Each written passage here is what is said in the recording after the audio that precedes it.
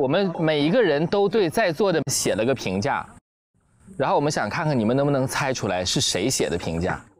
第一个信封杨迪念吧，他评价娜姐啊，我没想到你是那么有趣的人，有趣到外太空。评价我，希望你能成为全能艺人，永远碰到困难也能永远超越困难。那为什么要永远碰到困难呢？就没有困难，制造困难也要上。这一看就是小孩写的。你写的呀？你写的。应该是碰到困难的时候都能够超越他。他希望杨紫，我期待你更多的作品。像老艺术家说的。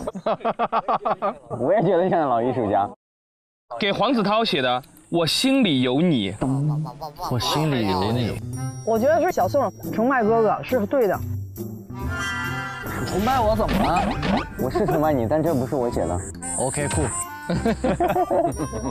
我怎么觉得像红雷哥写的呢？不是，这是小孩写的。我觉得像红雷哥写的。是我。心里有我。来吧，来吧，来，咱俩太感人了。哎呀，哥哥，太引人听了。我心里一直都有你，只是你他才表达出来而已。嗯，我会拍出更好的作品的。我一定会返回地球的。可爱到外太空了，简直了。永远遇到困难也能超越困难，全能艺人，马上去学舞。娜姐给你念。好的，写给宋亚轩的啊，发信息从来不回。他给我发信息，我每次都是秒回，而且他明明拿着手机，我想当面问问你为什么，你知道吗？每次给我看的搞笑视频其实都不好笑，我都会很用力的配合你。下面写给那英的，以前在电视上看到，觉得他是实力气质歌手，很霸道，认识以后发现，确实很霸道。他写的哦，刘耀文写的，是我写的啊。耀文，你觉得我挺霸道吗？不是，就是那种气质，就是气质哈，就长得特别霸气是吧？对，霸气侧漏。谢谢。到沙哥了，第3封。不让是吗？第一个写的就是我。沙溢，我希望这位朋友认清现实，什么健身呢、做发型啊，就送你俩字儿：徒劳。徒劳。杨紫，这是一位对自己歌声和舞蹈都非常自信的朋友。没错，我也很认可，因为你的歌舞，谐星界又多了一员大将。那杨迪哥，绝对是杨迪哥。黄子韬，我希望这位朋友学会独立，可以自己一个人去上厕所。但是思考案情的时候，又请你不要独自思考，容易走向误区。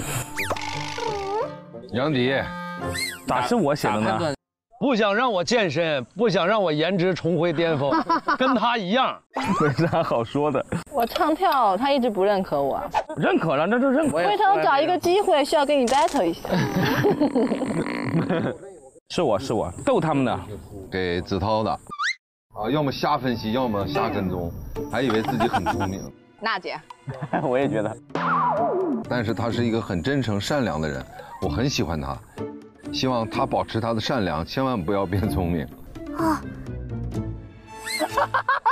然后写给杨迪，完完全全证明了人不可貌相，太聪明了。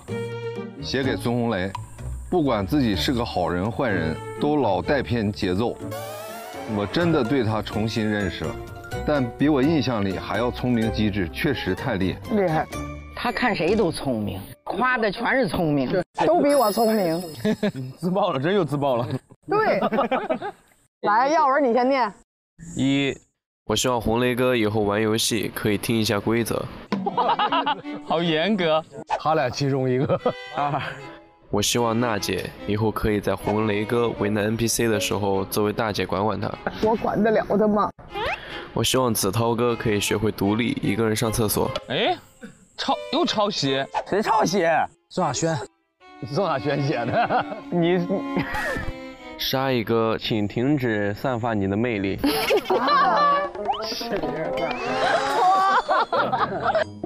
我希望刘耀文不要再长高了。宋亚轩写的。神了，是我写的。你行，你这么说你爹行，但是你这么说你那阿姨可就不对了。给丹丹阿姨写的，在剧组热爱做饭，把伙食放在第一位的演员。伙食把伙食哦，他想说伙食啊，丹丹姐真是哎，气氛组特别温暖。那天吃春饼的节令，叭烙了多少张春饼，上百张春饼给组里啊，从早上开始一直到晚上包饺子，全组吃他包的饺子，哇，100多人吃饺子得包上千个，我站的脚后跟都是疼的。你像个大家长啊，这就是向心力。对。iQiyi, strange name, amazing shows.